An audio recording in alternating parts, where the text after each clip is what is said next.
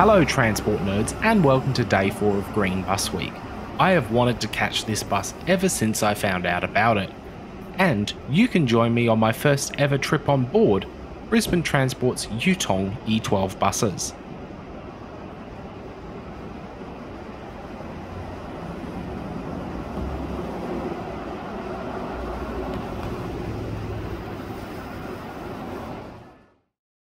Compared to Sydney, Melbourne and Adelaide, it took a little bit longer for Brisbane to jump on board the electric bus trend, but the reward is quiet, tailpipe emissions free travel throughout the CBD.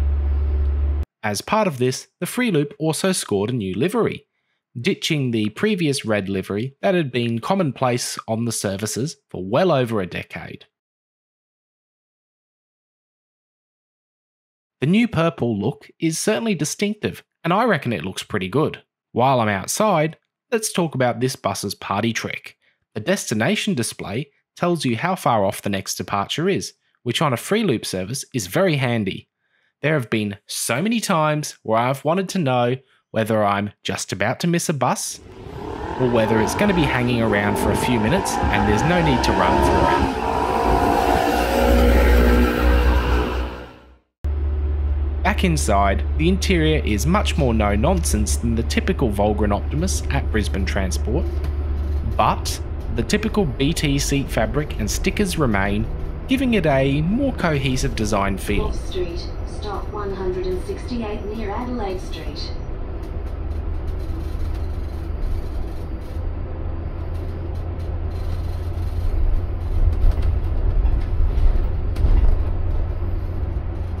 There are also some interesting touches, however, such as the bells on the window surrounds, which are mounted to the front of the window surround and not the joined panels.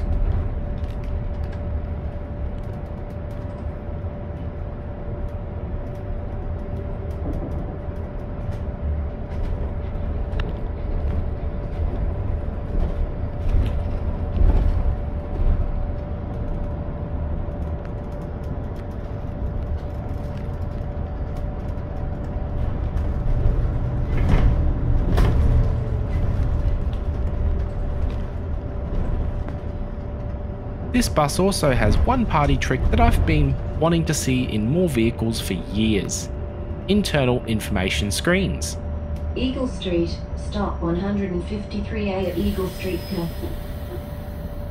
They have made their return to Brisbane on board the Yutongs, and it makes a big difference for travellers who are not familiar with an area or are trying to guess how long it's going to take them to get back to their office after a lunch break.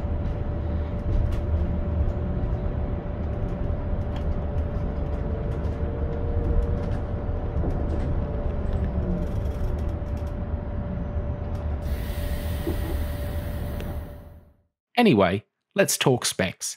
When it comes to power and torque figures, electric buses are pretty much unrivaled, and with a peak output of 350 kilowatts, approximately 470 horsepower, and continuous output of around 290 and 3,200 newton meters of torque, there is nothing I've reviewed to date that doesn't run on rails that comes anywhere near these numbers, so have a listen to it now.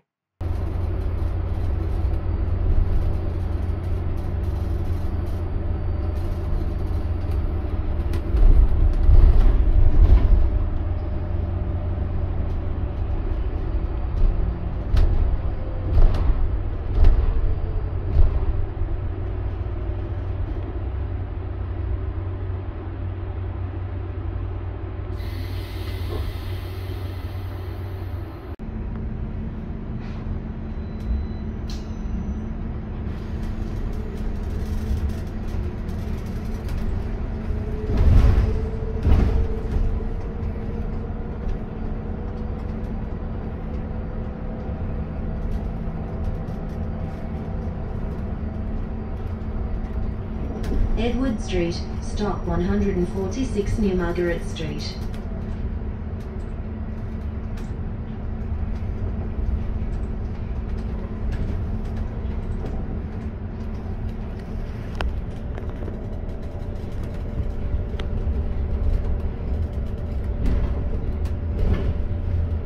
It's certainly quiet, which means you can hear the announcements and they're not drowned out by engine noise.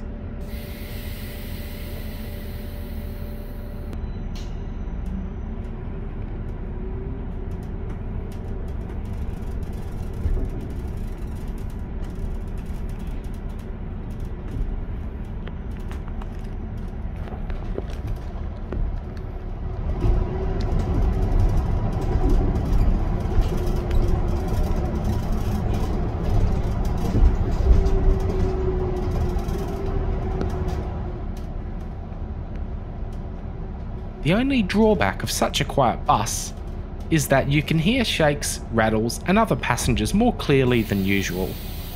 But overall, the Yutong on the free loop is pretty impressive, and I am glad to see electric bus technology making its way into Brisbane's fleet.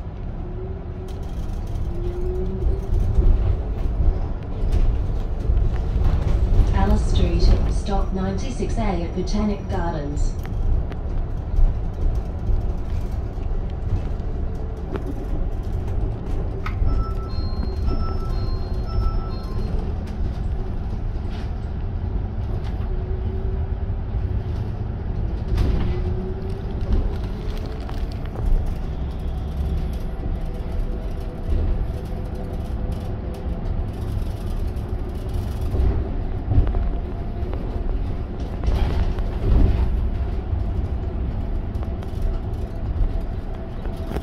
So, thank you for joining me, and I will see you tomorrow for the final day of Green Bus Week.